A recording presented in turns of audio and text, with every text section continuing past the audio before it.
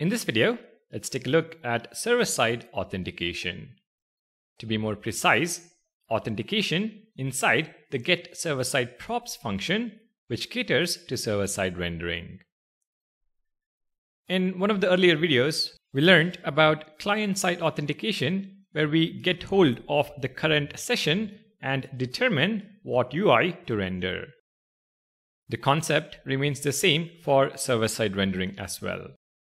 We first get hold of the current session, but after that, instead of determining what UI to render, we determine what props to send from get server-side props to the component. Let's understand with some code. For our example, we are going to assume this blog page needs to be server-side rendered. Back in VS Code, in blog.js, we're going to add the get server-side props function. Now, if you're wondering why not get static props, remember, get static props runs at build time. Get server-side props, on the other hand, runs for every incoming request and will contain information about that incoming request. So, export async function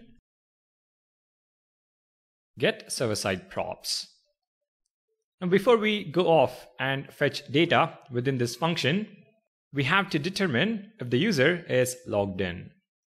And we do that using the get session function once again. So at the top, import get session from Next.auth/client, and then within get server-side props, we call it. This returns a promise, so let's await it and assign to a constant called session. But there is one difference between calling get session client-side and server-side. Server-side, you need to pass in the request information.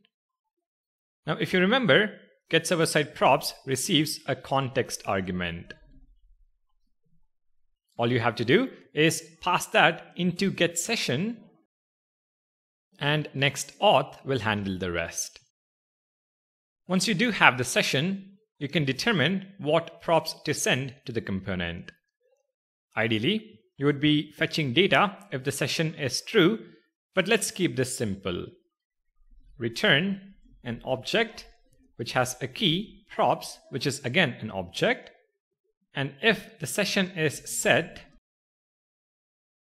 data is going to be a list of 100 personalized blog posts. Else, data is going to be a list of free blog posts. We can now destructure this data from the component props and render it in the UI. So data from props, blog page, and for the JSX, we include the data. All right, let's save the file and head back to the browser. Currently, I'm not logged in, and if I navigate to blog, we see the list of free blog posts. If I sign in, on the other hand, navigate back to blog, we see a list of 100 personalized blogs. This pretty much is server-side authentication with get server-side props, the get session function, along with the context parameter. Now there is one more detail which I would like to cover here. You remember this transition which we added to the nav links? Well, we added that because of the flicker in the sign in and sign out text. Let me quickly show that to you. On the UL tag, let me remove the classes apart from main nav. Go back to the browser, and if I refresh, you can see the flicker is back again.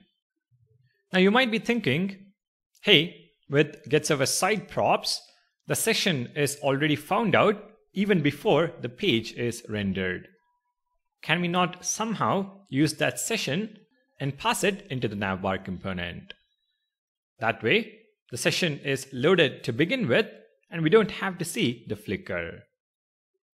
Well, you are 100% correct. We can pass in the session object as a prop from getServerSide props, and then on the provider, we can specify a session prop and assign page props.session. Page props here refers to the props returned from getServerSide props. Now what happens is that inside navbar.js, useSession first checks with the provider context if the session is present. If it is, it uses that right away without having to figure out if session is loaded or not. So back in the browser, if we now refresh, we don't see the flicker in the nav links. When the page loads, session is figured out server-side and then passed into the navbar through provider and useSession. No loading session, meaning no flicker effect. Also, since useSession always checks the provider context first, you can call it in any component to get hold of session data. You don't have to destructure session from props.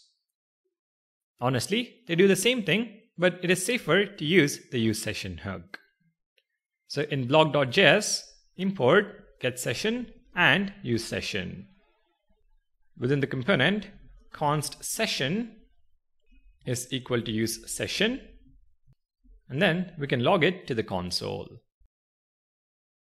We don't need this loading flag because with getServerSide props, session will always be loaded.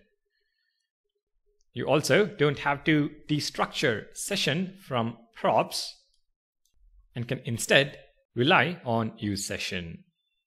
Your code might be more consistent across pages that way. If we now head back to the browser, we have the session data as expected. Now there is one caveat about this. Since session is returned for this particular blog page, navbar will receive the session only when we load this blog page. With other pages, you would not have the session before page load, and the flicker effect will persist.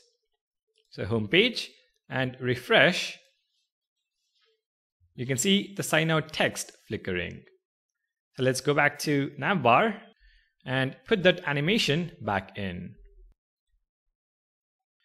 So similar to how this provider component ensured reduction in network calls and page flickers client side, the provider with the session props can guarantee the same server side.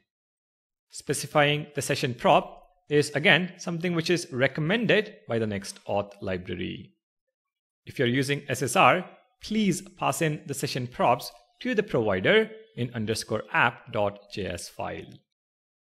Alright, now that we know how server-side authentication works, in the next video, let's learn how to secure pages server-side.